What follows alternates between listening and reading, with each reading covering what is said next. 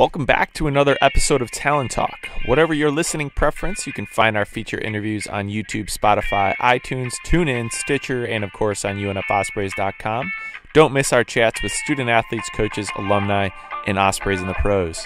Now, let's get to today's episode. Welcome back to another edition of Talon Talk.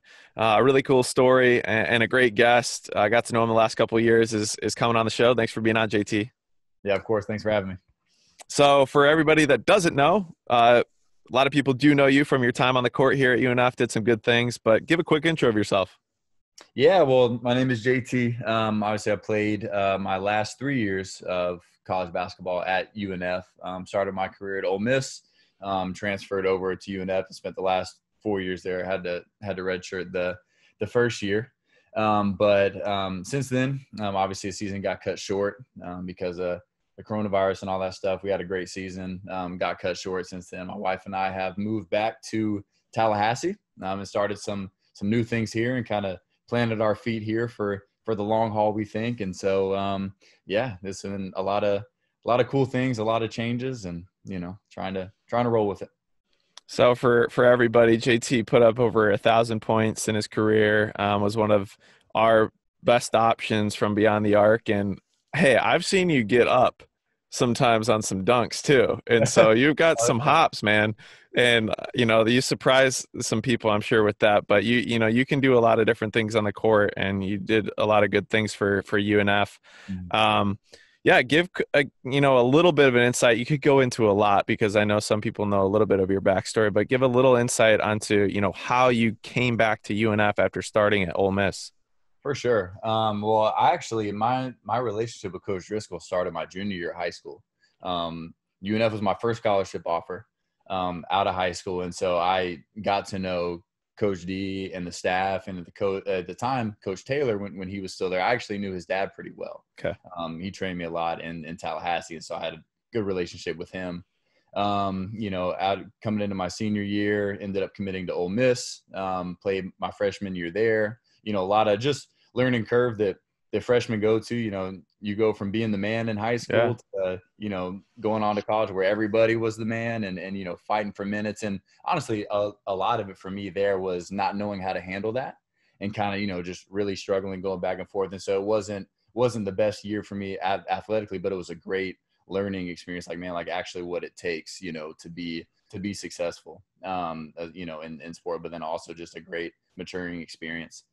Being away from home and all those things. But after that first year, you know, decided that would like to transfer, and really a big part of it was knowing Coach Driscoll and his staff and what they stand for and all those things. And wasn't that, you know, Ole Miss was bad by any means, but it was, you know, I just felt like that was honestly the direction that the guy was kind of taking me in, and from the relationship I had already built with them, I knew like, man, like that's somewhere that I would like to go and someone that I would love to play for. And anybody who knows Coach D, you know what I mean? There's like, not like there's nobody who loves you more, you know what I mean? And, yeah. And you know, it's great and truly a blessing to have been able to play for somebody like that. 'Cause you play a lot harder for someone like that who pushes you harder than anybody is hard on you as anybody else would be. But you can take, because at the end of the day, you know, like, man, like this guy would do anything for him. What was that year like for you, transitioning from Ole Miss to now being at UNF,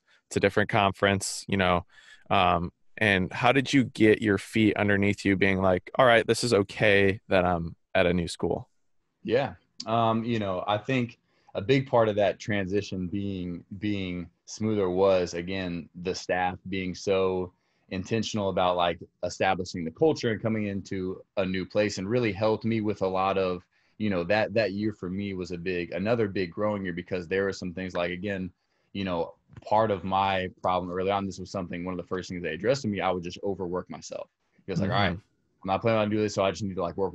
But I was wearing down my body. And really my issue was more so up here, and really, okay, learning more aspects and letting my IQ grow and all those types of things. And so they were really able to help me in that season. Like, I look like the problem is not spending time on the court, but really taking time to learn those other things. And, they do such an incredible job of establishing that culture early on. And one thing that I think UNF does as well as anywhere, I mean, as a school, and then as a basketball programs, man, like it really is family. And Mm-hmm. so even, you know, on my visit, I already felt like I was a part of the family. And so Sure. that, you know, you talk about transitioning in at that time when I came to UNF, I had been to, I think, 5 different schools in 5 years in a row. So Mm-hmm. I've been, you know, went somewhere my junior year of high school, transferred my senior year, played at a prep school, played at Ole Miss, and now at UNF. So it's a lot of different changes. But one thing, man, like as soon as I stepped on campus, I felt a part of that family. And Mm-hmm. so when you feel at home somewhere, it's going to make that transition, you know, way easier and way smoother. And I knew the second I got here, I was like, oh yeah, this is where I'll finish out, you know. So a really cool story, and you know it's been fun to see UNF become that home for you. That first year that you were here, you started off and you put up good numbers right away. What clicked for you on the court? Obviously, you had the ability. You got a scholarship to play at an SEC school, but what was clicking on the court for you? Yeah, I think the biggest thing for me, again, going kind of looking beyond the basketball part, like my quote unquote issues, right, with maybe why I underachieved sometimes were not because of ability or whatever, but it was up here in my mind, right? And so part of, for me, what I did really well was shoot the ball, right? Mm-hmm. But so much of my career, I would try to spend proving that I can do other things, right? Yeah. The point guard, trying to do other things, when in reality, that just wasn't me. And one thing Coach Driscoll and the staff helped me do was like, dude, like, this is what you're good at. Why be ashamed of that? Right. Mm-hmm. And so really like it was, and I think why we were so good, especially our senior year, was that everybody bought into their roles, you know? And so it's about knowing what your role is, doing that the absolute best that you can and really buying into it. And that was, I think the biggest thing for me was the first time I really realized, okay, this is what I've been gifted to do. This is my role on this team. And for us to be successful, I just need to do that well. And that takes a lot of pressure because then you're not trying to be great at things you're not actually great at, right? Mm-hmm. For you know, just on the Yvonne was the best point guard I've ever played with. He facilitated, handled the ball, whatever. I don't need to have the ball in my hands, right? Yeah. You know what I mean? Like Yeah. Carter, Garrett, all these different. We all had a role, and settling into that, and we're like that gives you confidence. Oh, this is what I'm good at. I don't have to try to be something that I'm not. So that was definitely the biggest piece for me that really clicked coming into UNF. And it you know, especially last year, I remember, you know, walking to a game and knowing it was going to be 2 Wajid, 3 JT, 10 Yvonne, 11 Garrett, 23 Carter. It was that starting lineup the whole time. It was consistent. Yeah, you knew who the 5 were going to be. And you guys found your role, and all of you, obviously, that's the birds of Trey, could shoot the ball. I never knew who was going to go off on, you know, hitting the 3 on any Right. particular game. It could be any of you guys, Right. you know, and sometimes it was you, and you had some, you know, number of 28, 27 point games. What have you learned in terms of, you know, how to run a practice or, you know, insides of basketball that you've applied already to what we're going to talk about next, Equal Shot?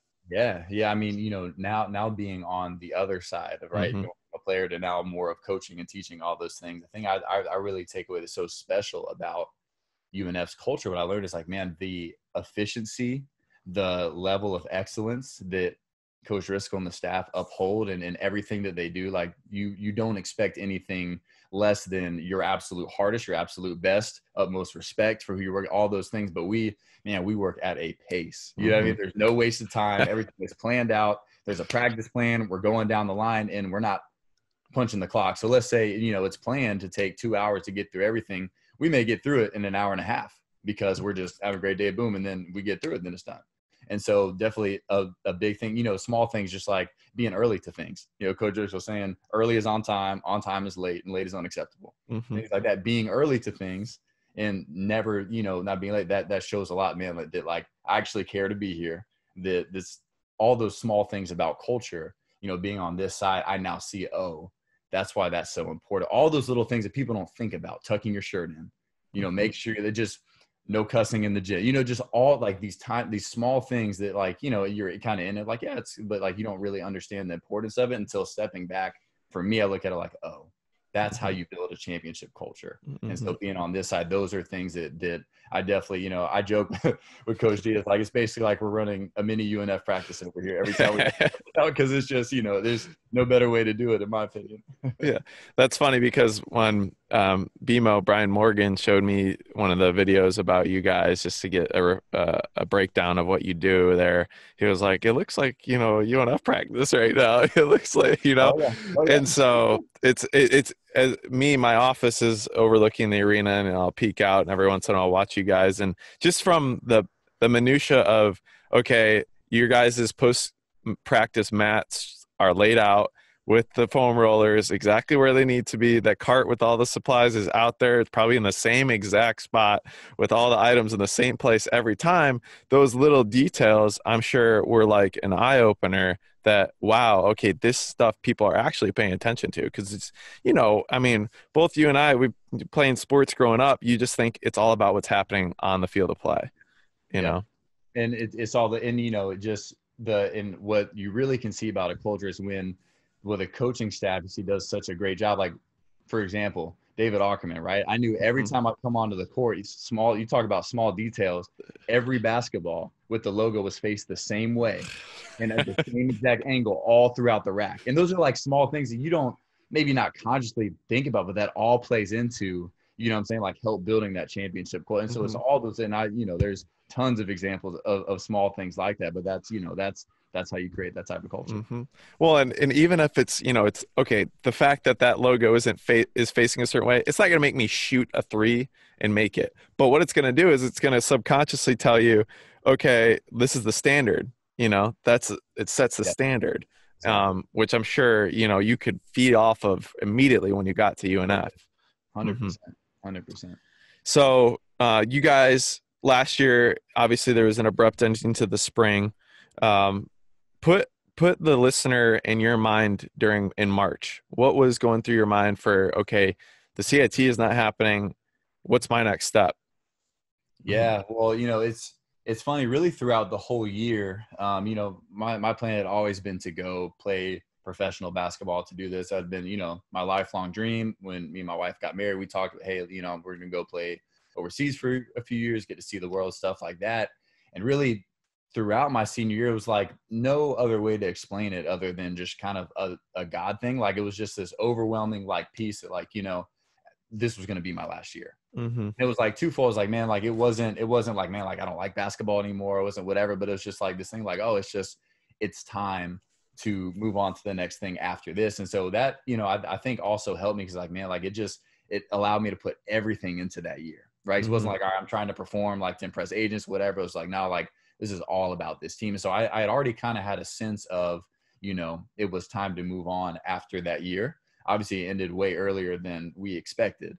But we had known that we wanted to move back to Tallahassee. We just kind of felt a call back to this area. And my wife had worked at the church that we're both working at before and was going to go back and work there. And then, towards the end of the year, I found out I was going to take over as the youth director and those types of things. But it's crazy just how it all had, we lost to Lipscomb and then we're getting ready for the CIT. I think it was a Wednesday and we're getting ready for our game that was going to be on the following Monday or Tuesday, whatever, and talk about, okay, maybe there's not going to be fans, all those types of things. We're seeing these other tournaments get shut down. So in the back of your mind, you're like, okay, like this may not happen. Right. And so as we were getting taped that day, I was, I don't know, Carter was in there, some whatever. I was like, dude, like this may be the last time I ever get taped. You know what I mean? Just out. And so it was, crazy, but that was in my mind. So like during practice that day, I was kind of thinking about that, man. Like I'm going to really take this thing. This may be, you just never know. And then obviously later that night, they officially canceled it. They called us back in, but it's wild. Like we got called back in at 9 p.m. that night. We had, big team meeting. We got to go around, kind of put definitive ending to it. And me and my wife were in Tallahassee that night. Already. Oh man, we'd already known our next. Wow. We were literally, now I did our stuff, but it was a quick turnaround and everything, everything shut down. So it's definitely a weird time, but it definitely helped that we had a sense of where we wanted to go next and where we felt called to go next. And so it made that transition again a little bit less, abrupt and awkward, so to speak. Man, you guys wasted no time. In making that happen. So what was that first week of life for you, March, whatever it was, 12th to the 19th? Yeah, it was definitely weird.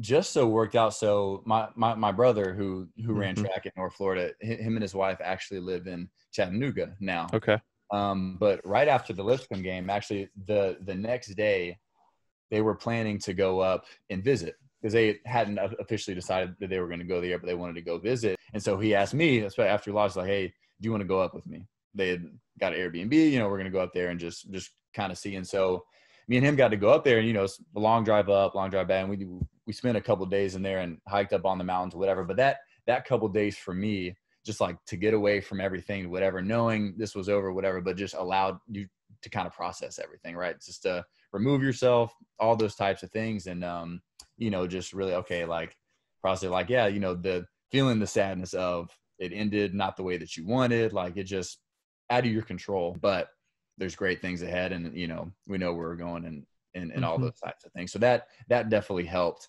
that transition, again, just kind of getting a step back for a moment.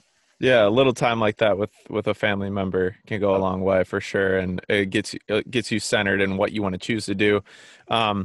So give a timeline of what it was like getting set up. Now you're serving as youth director at Engage. You get set up there. Was that you mentioned it? Was that set up before the season ended? Yeah. Okay. So we did. Yeah, we know now had planned on taking over more so in May. Yeah, sure. Everything had gotten over. But yeah, that was already planned as far as with Equal Shot and all that stuff, which I know we're about to get into. But just like that was already kind of on my that was honestly a little bit further removed. This created that just kind of jump started once we got here, but those things had already kind of been planned. So we had, been as soon as we got done, it was like, okay, now let's just kind of speed up the steps a little bit. Sure. Yeah. Was it always your goal to be a youth director, a youth pastor, or to be involved in the ministry? Not necessarily a youth director, but being involved in ministry in some form has definitely always kind of been on my heart. I became a Christian when I was in 9th grade, actually through my basketball coach was kind of the one who introduced me to that. And he's the pastor at Engage now and all those things. So it's definitely always been something that's been on my heart.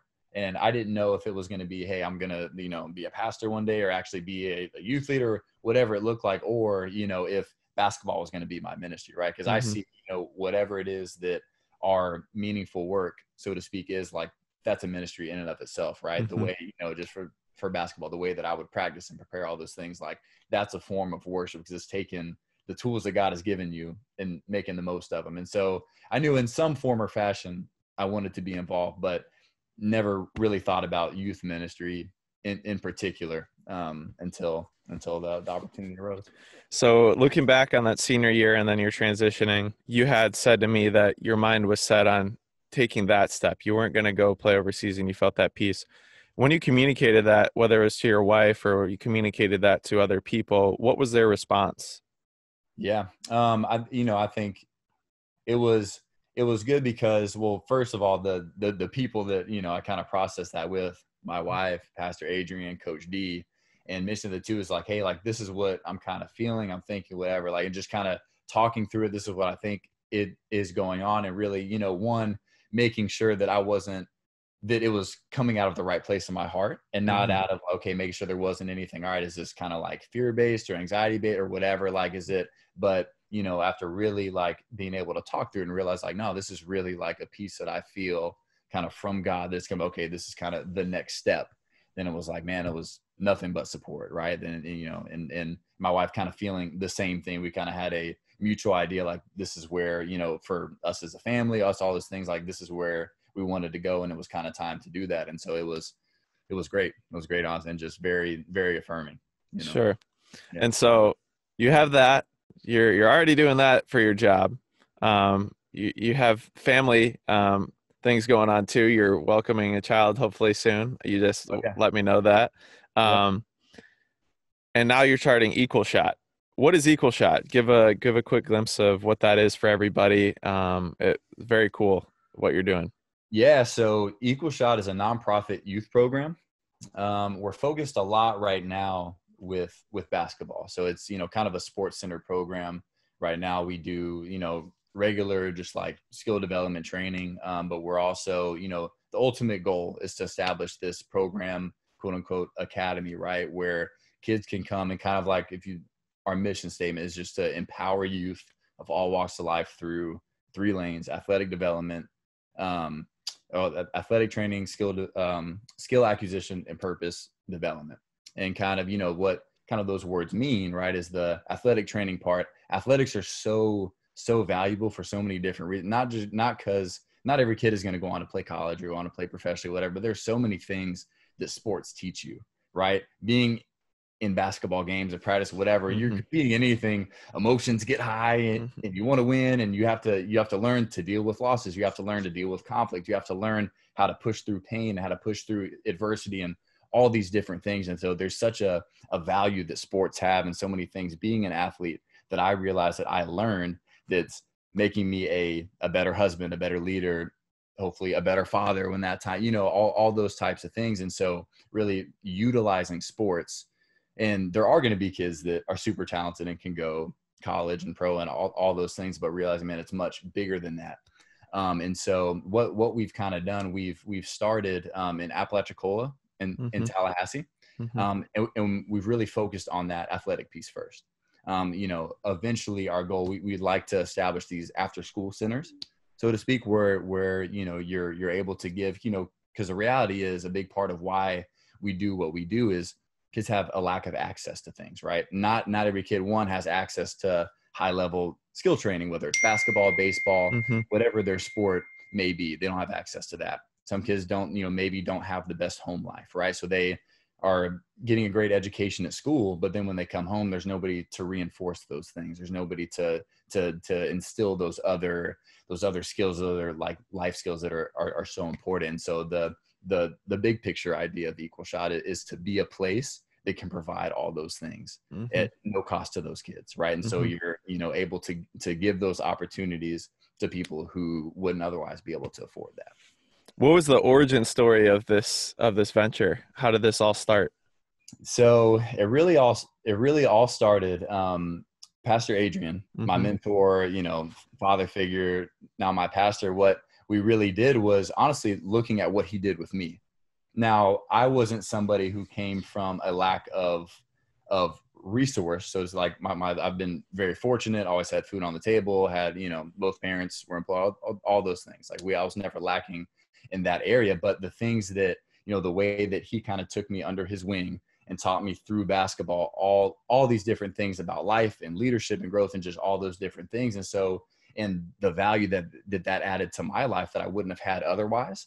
And so looking, man, like, what if we could quantify that to a larger scale and provide that to kids? I was fortunate enough to be able to afford that, right? Like to reach out and find somebody to do that and invest in that. But what about the kid who wants it just as badly, who is super bright, has just all these things in their future, but can't afford that and maybe doesn't have somebody on their side rooting for them? And it's always been a real, like a specific, thing on my heart to really serve the underserved, the underprivileged, like the people who don't have a voice for themselves.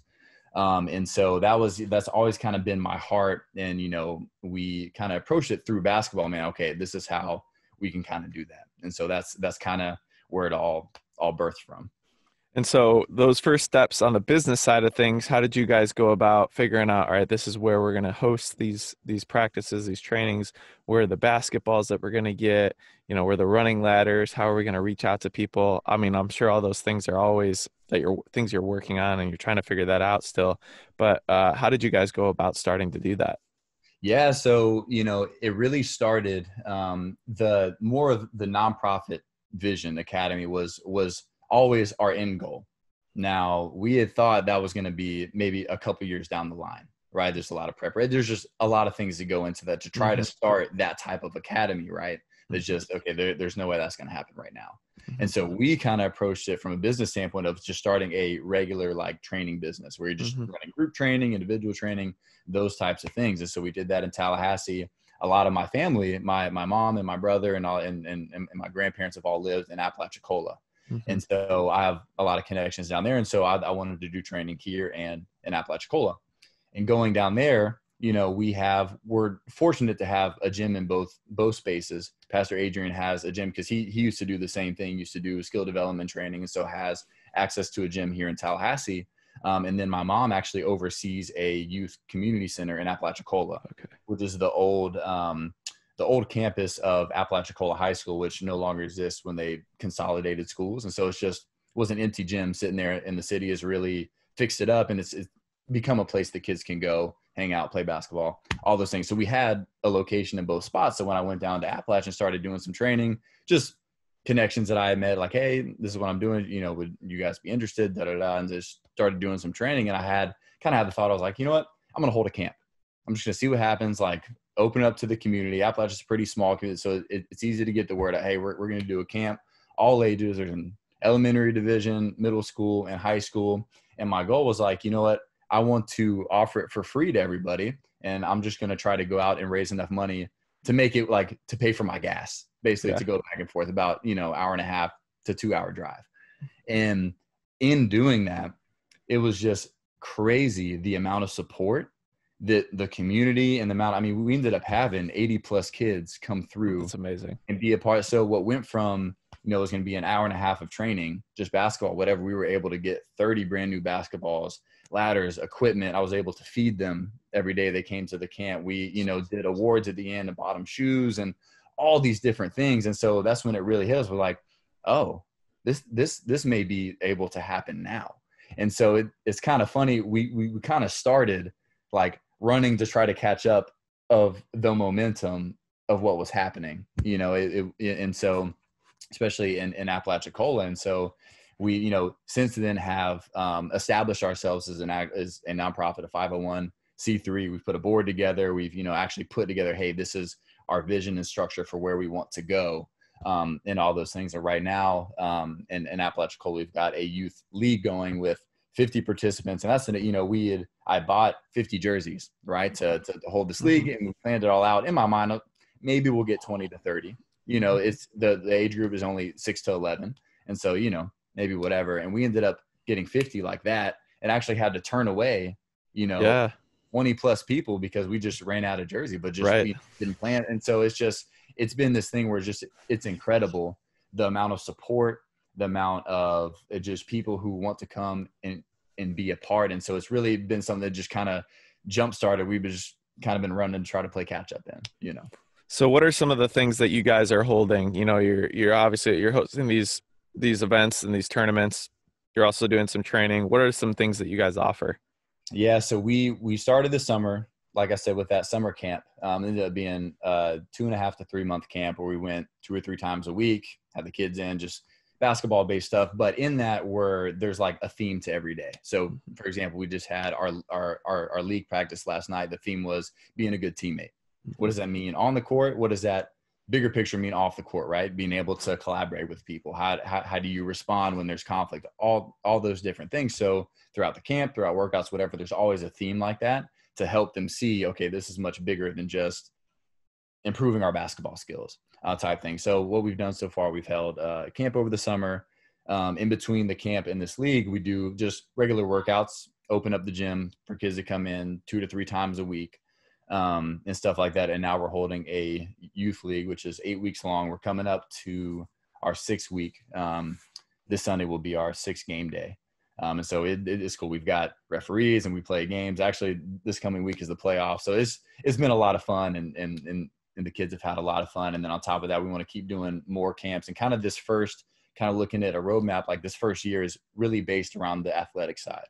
And the heart of that is, right, like it's easy to get any kid excited for a basketball camp or a league or anything like that. Our vision ultimately is much bigger than that. But this is, you start there to build momentum, to build relationships with all these parents and these kids that are coming in. So now you go, hey, next school year, man, maybe we're able to establish, hey, we've got an after school program where, yeah, we've got basketball at 4:45, but directly after school for the first hour, we've got computers and tutors to help the kids with their homework and snacks, right? So like kids are being able to be dropped off at the gym, get all their homework done, have people there to help, all those types of things.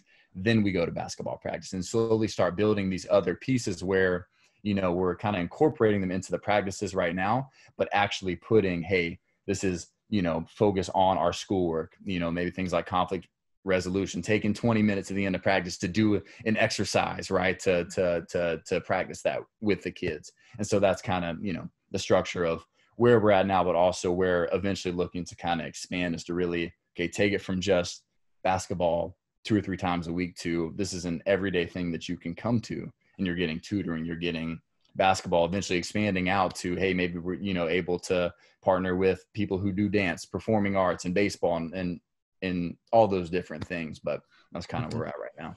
What are all the things that you have a hand in with Equal Shot? Are you involved in every detail? And what is, where is your time go? Yeah, right now have my hand about pretty much everything. Yeah. I joke with people, it's like, just with a startup, and just you just have to kind of have your hands in everything.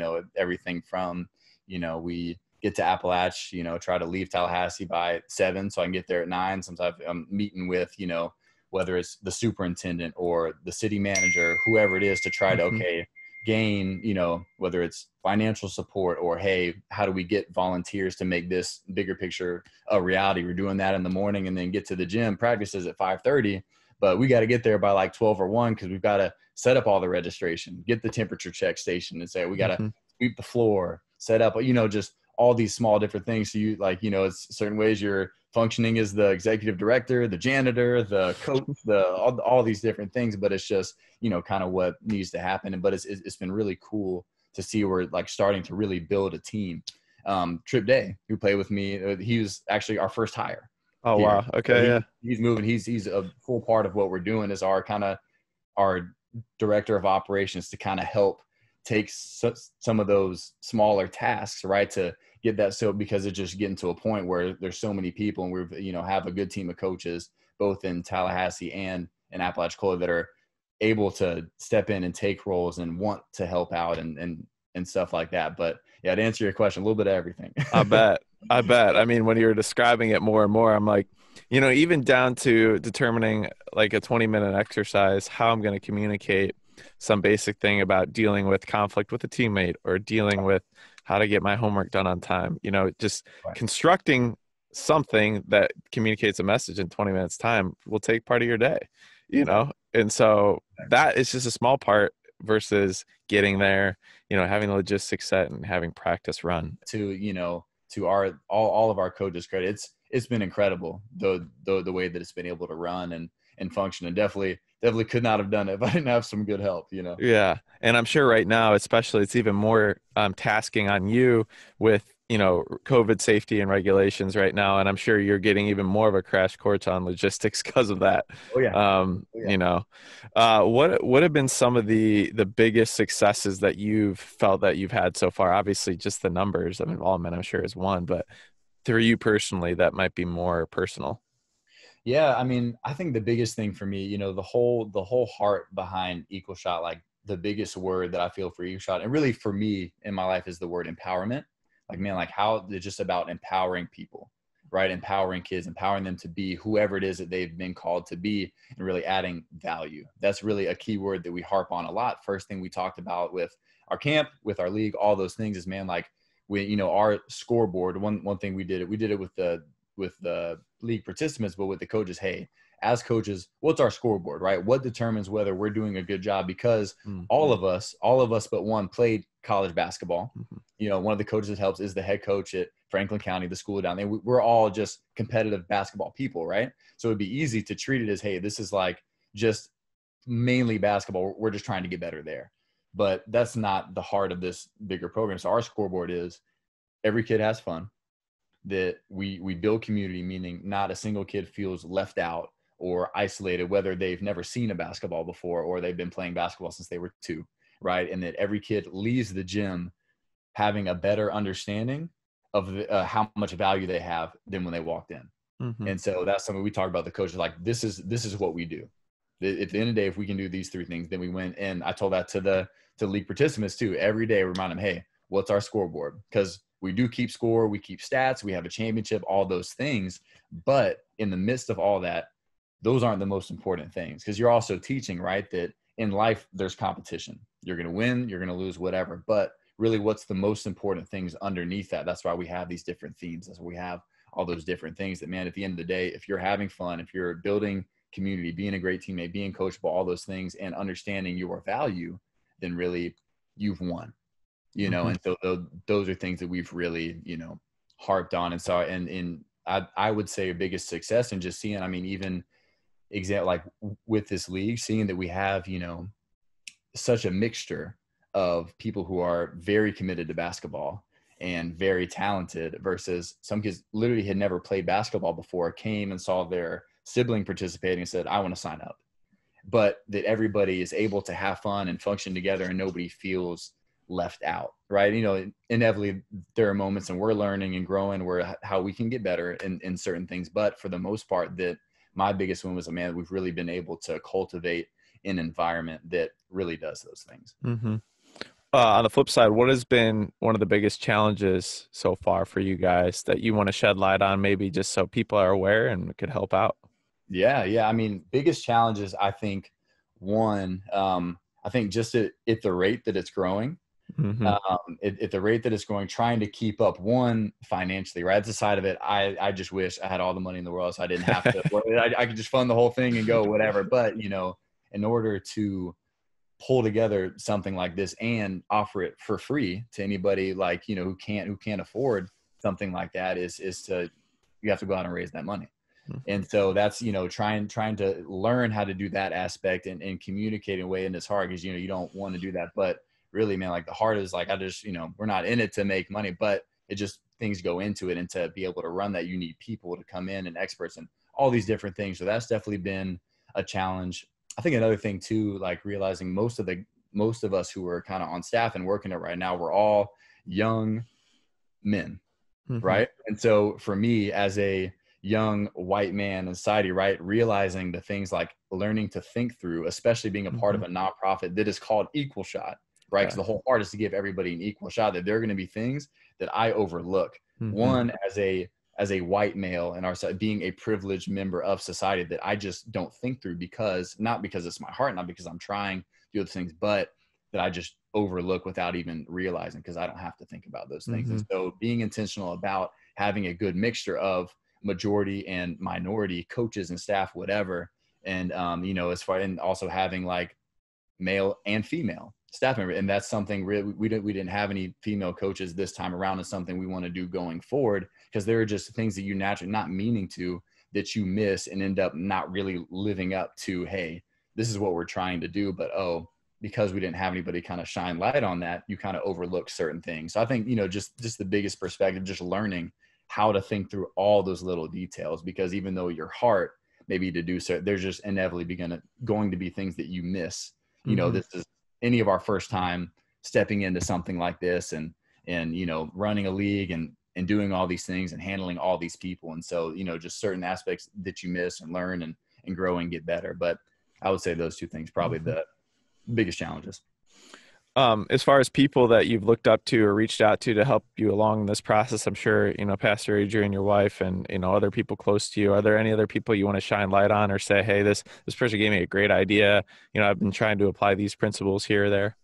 Yeah. I mean, definitely Coach Driscoll and staff would be a huge one. I mean, from just the way, you know, a lot of basketball wise, 90% of the stuff we do is all things that they've taught, they've instilled, like, again, basically just running mini UNF practices over here because they're just incredible. But more than that, again, all the coaches, shirts tucked in, the way that you treat people, the way, you know, just all those small little things, the culture that they built, really looking to that as an inspiration to make that happen here. Even small things, you know, Tripp and I were talking about things you don't think about, like every time we went on a road trip, whether it was Miss Carey or Ryan Burkhart's mom, whatever, somebody always made us a snack bag to take on the plane, right? You walk on the bus, grab your snack bag and go about your day. But actually the preparation that goes into that. And so now we're doing that with these kids, right? Preparing them bags and food and catering and all these things.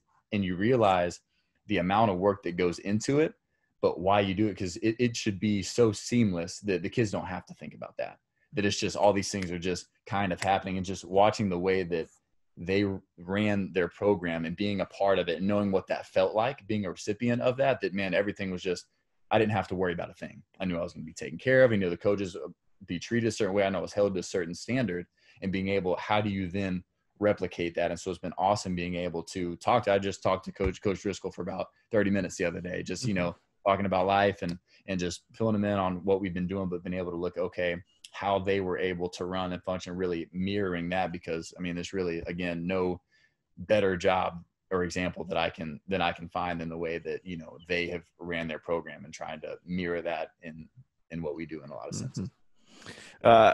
I'm sure life is really busy right now and you're trying to take care of a lot of different things. What's your day-to-day kind of look like on an average day for you? Obviously Sunday is going to be different than Thursday, or vice versa. But right. Yeah. Well, just generally throughout the week, I go to Appalachia twice a week. Those days are a little bit longer. Usually leave here about 7, don't get back till about 10:30 at night. So those days I'm pretty much out. But other than that, just trying to get up early enough, because once the day starts, you're just so busy you're going, but trying to get up early enough where me and my wife try to have coffee, read our Bibles together, just those types, just to have a moment before the day starts, to try to wake up 6:30, whatever, before we have to go into work. But pretty much, it's a lot of what, my day consists of is, making contacts or building structures. Hey, this is where we want to go. These are people we need to talk to make that happen. And so really changes from day to day. Some days we're going to Costco to get, boxes of granola bars and juice boxes and fruit snacks and all these things, and spending 2 hours packing 200 snack bags to prepare for the next week of camp. You know what I mean? So really varies day to day, but it's, just trying to think about through all the different details, okay, what it's going to take and where we're going, and trying to put the structure in place. It's kind of a lot of, and then, on top of that, obviously leading the youth ministry, and we meet once a week every Wednesday night. And so preparing for that and meeting with the leaders there. And so really there's not a set schedule, but it's, each day you just kind of, all right, these are the 3 things that I'm doing today.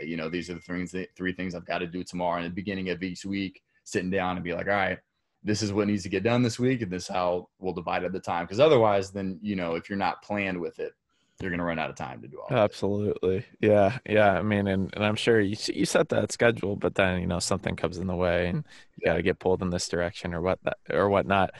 Is there anything else you want to share about Equal Shot, or you want the public to know about it, whether just to plug the business or anything? Yeah, well, shameless plug, man. We are definitely looking for support of all kinds.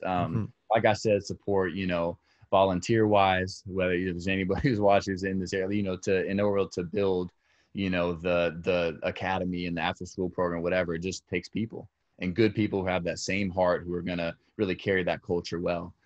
There's finances that go behind it. So the financial part, there's that piece, that just logistically, that things just, need to get paid for, and jerseys and food and all these different things. And so any type of support like that, anything we can take and give that people are willing to give, again, because, we like to view it as, man, like we really want to build in the same way I talked about how I stepped into UNF and family. We want to build, man, like this really is a family, and our mission is to add value to these communities, to build up kids who otherwise may go on a more negative path, to be these are leaders and community changers and people who will give back and add value to the places that they are. And that's the type of culture and change that we really want to bring. And then, obviously the logistics of what that takes is, all sorts of different things. And so if anybody is ever interested in learning more, we do have a website. It's equalshotacademy.com. And, my contact information is on there. All our information is on there. And so, there's all sorts of different ways that people can get involved. And, we're really excited for what's coming up and the momentum that's already happened. And, excited to look back. I tell people all the time, I want to 5 years from now, I don't want to look back and be like, yeah, we did a great league and held a great camp and it was fun and we did awards and had a championship. But I want to look back in 5 years like we've actually been able to make a dent in this community and start to change the culture for the better. And that kids who are in our program are better off, are more self-aware, have higher reading comprehension, have better conflict resolution skills than they did when they started. That's the real win for us. And so all those is figuring, okay, now how do we go and do that, and really, beginning to put those structures in place. Mm-hmm. Sure.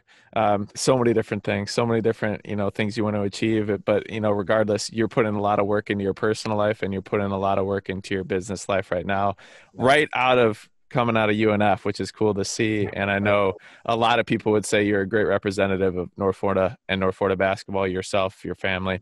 So blessings to you and your family, your business. And hopefully we'll be seeing you sooner than later. Absolutely. Absolutely. Thanks, man. Thanks for listening to Talon Talk. Find the complete archive along with feature articles on UNFospreys.com by going to Fans and Talon Talk podcast series under the Multimedia tab.